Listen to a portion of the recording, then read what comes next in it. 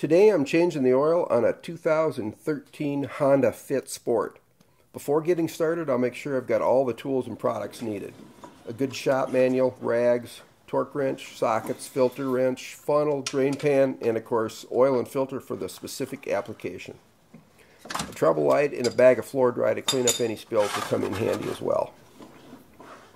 Always work safe and seek help from a qualified person if necessary. Never crawl under a vehicle supported by a jack. Work safe. Warm the oil before draining. A few miles of driving will do that. This car sits very low to the ground, so I've got it on a couple of jack stands to raise the front end to access the drain plug and filter. If you need to raise a vehicle, make sure it's done in a safe manner and never get under a vehicle held up by a jack. Remove the oil plug and let the oil drain completely. The drain plug comes out with a 19mm socket.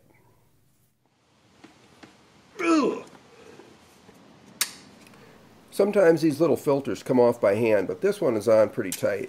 The filter wrench is used to loosen it, here a vice grip with a large jaws. Once loosened, it can be turned off by hand. Make sure the gasket comes off with the old filter.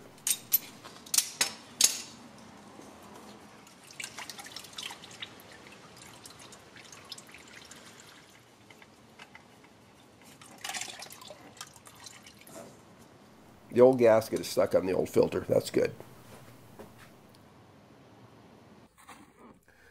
AMSOIL oil filters have one of the best efficiency ratings in the automotive market, providing a filtering efficiency of 99% at 20 microns.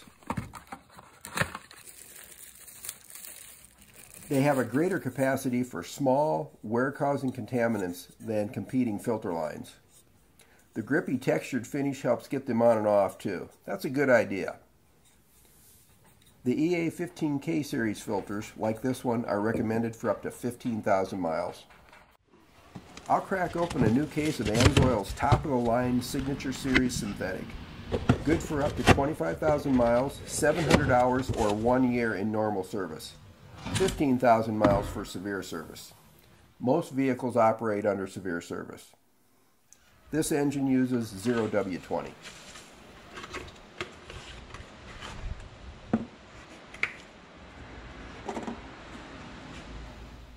Pour some oil in the filter. You can't fill it because it mounts sideways and it'll spill. Having some oil in the filter reduces the dry start time and helps oil pressure come up quicker on the first start. Thoroughly oil the filter gasket prior to installing the filter. Clean the mounting base with a clean rag and be sure the gasket from the old filter isn't stuck on it.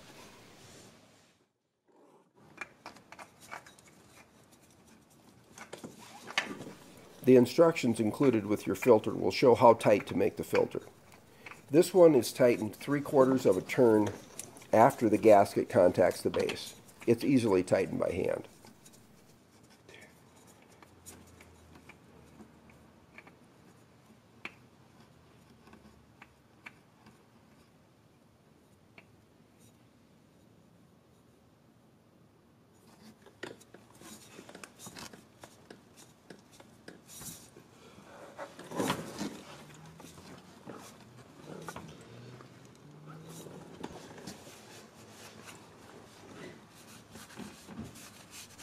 Wipe off any oil on the engine so that you know it's not leaking.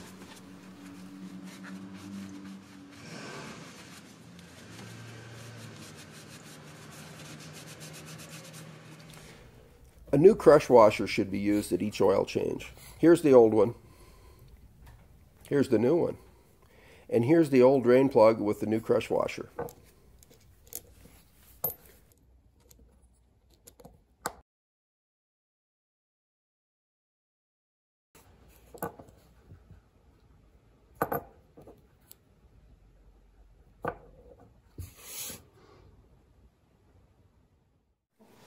In the meantime, the oil pan is drained completely. Carefully wipe around the hole and reinstall the plug. Make sure it's not cross-threaded. It should easily turn in by hand.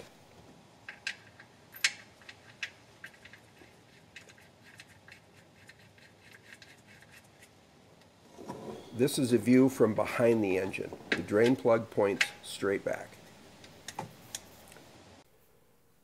Use a torque wrench to tighten it properly. Your shop manual will have the proper torque value. Here, I'll tighten this one to 29 foot-pounds.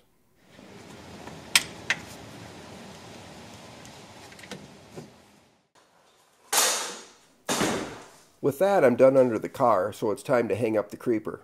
Anyone that watched cartoons on Saturday morning knows nothing good comes from leaving something like that laying around.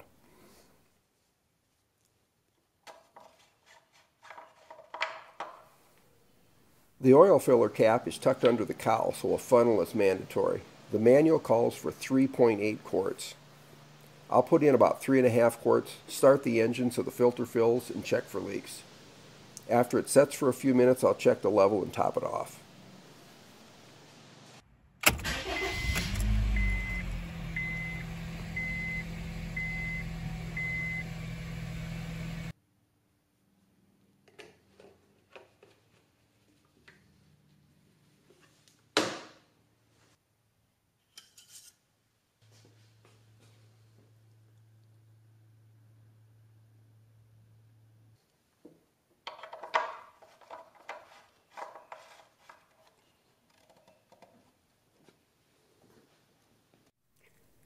To reset the engine oil life display, hold the trip reset button in until it flashes, let off, then hold it in until it quits flashing, and the oil life is back to 100%.